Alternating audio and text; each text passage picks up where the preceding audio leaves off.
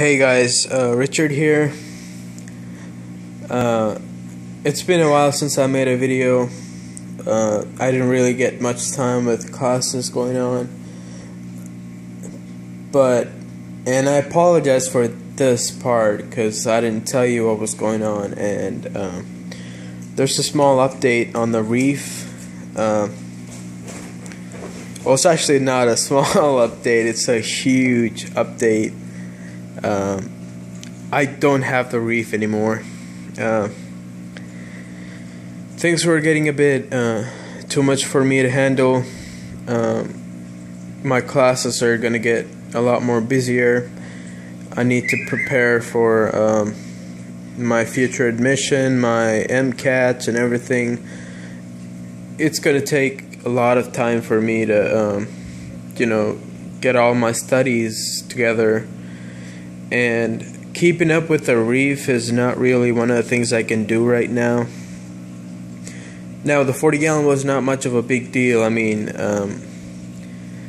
it was not too much to handle, to be honest, but I was sort of getting tired of the 40-gallon, and if I was keeping a Reef, I wanted it to be much a larger setup than a 40-gallon. So, and that was my plan. I was planning to upgrade the tank as soon as I could, but once I had the money to upgrade and all, I just I kind of had second thoughts about it, because I'll be spending a lot of money buying new tank, new equipment. It's gonna take a while to cycle the whole tank. Then I have to move all my stuff in here, and it was just gonna take a lot of time, which I do not have right now, and it was gonna spend all the money I could use for a lot of other much greater things. Because right now, getting a better education would be more how do you say it? I guess even more reasonable than getting a Reef tank right now, because I'll have plenty of time to set up a Reef tank after I get a job. So anyway, since I did have some money left over, and I just saved that up and used the money I got from getting rid of all my Reef equipments to buy another tank. And right there, it's a 125 with you could say monster fish for now, because I mean, this is all the setup. This is everything I got. So there might be changes going on in here. I might take the plants out and do more driftwood and things like that, but I'm done with the Reef for now and going with this one. There's a spotted gar in there. There's a Jaguar. I love this guy. He's just he's just handsome. And there's an Oscar in the back. There's a sunfish. I caught a couple days ago. I think I got 3 of the sunfish in here, just because I love the sunfish. I don't know why a lot of people, if I had space for another tank and I could do it, I probably would do like a US native fish tank, because there's a lot of beautiful native fish here, and not many people have those tanks. I mean, we see all this fancy cichlids and all, but US does have a lot of beautiful fish, and I actually like the sunfish quite a lot, because they do resemble cichlids, and they're pretty much like cichlids. Some of them are quite colorful. These guys are scared to death now of my Jaguar, that's why they're all black and stuff, but when they color up, they look pretty good. Then my favorite fish of all is this guy right here. If you guys have seen my videos before, you guys know how much I love spiny eels, fire eels and tire track eels and stuff like that. And this guy is a huge tire track eel. He's usually out and swimming, but he's kind of shy right now. I don't know what's going on, but usually he's not shy at all. I mean, even with people standing right by the tank, he comes out and asks for food and things like that. But I'll get a better video of that later. But this is it for now. My initial plans were to, you guys know about my 55-gallon Planet. I have a problem going on with the tank itself, as in the brace in the middle got cut. I mean, it just broke. It snapped, and it scared the heck out of me because I thought the tank was, you know, leaking or something. But fortunately, it is not. It's just the top of the frame just snapped a bit. But either way, I don't want to wait around till the seals do decide to give out. And if I'm home, it will be fine because I can, you know, save the fish and get everything out of the way before the water floods my carpet and stuff. But if for any reason I'm not home or I'm sleeping, I don't know about it, that's going to be a huge mess. That's going to be a huge loss. So I wanted to just get a new tank. And instead of getting a new 55, I thought maybe I'll just use this time to upgrade the tank. So I went on Craigslist and looked for weeks actually, and found this 125 from a guy that was moving, and he couldn't take the tank with him. So yeah, I bought it.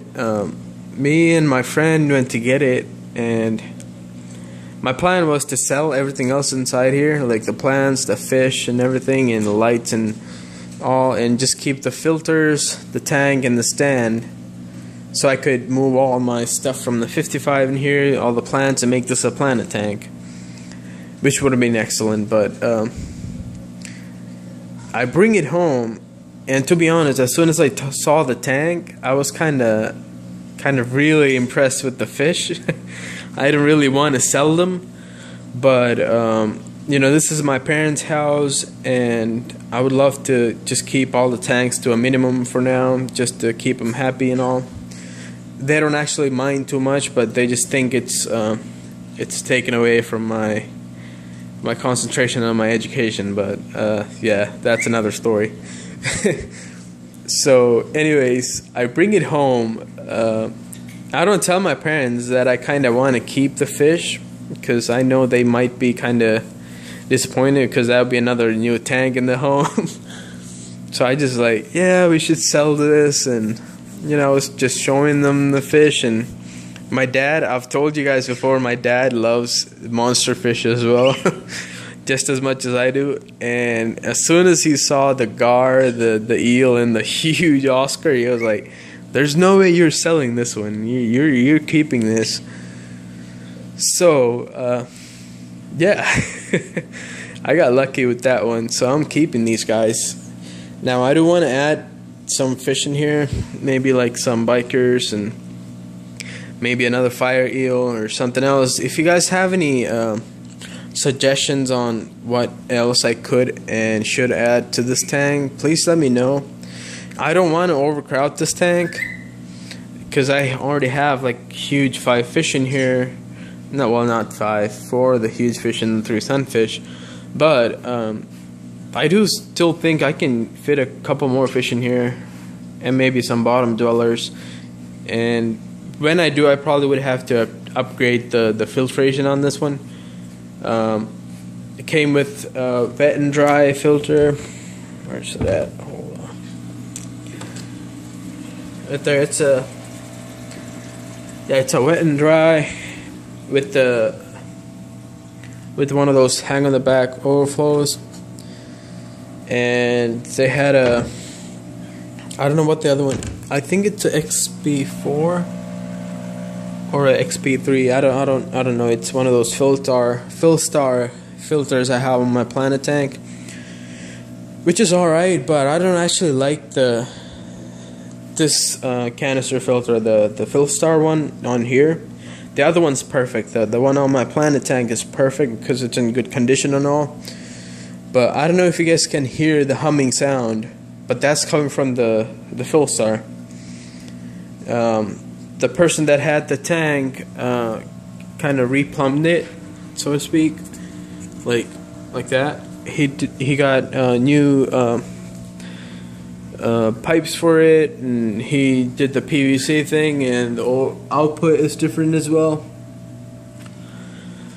And the tubes are actually quite, it's kind of too long, and I think that cuts back on the efficiency of the filter, and perhaps that's why it's kind of humming too loud, because the other one does not make this humming.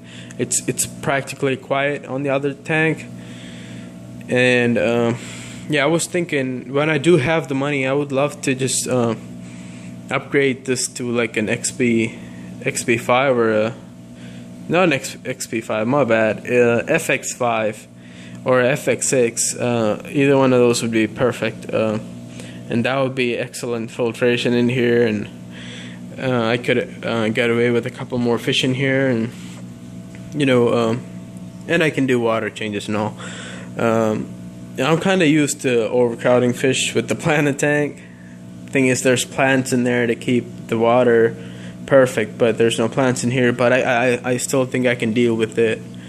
And they had another filter on here, one of these hang in the backs, but the hang in the back doesn't work. Yeah, it turns on and it runs for like 5 minutes and just shuts off. I don't know what's going on. So I'm gonna pick that out and clean it and put it all back together and see if it still works. If not,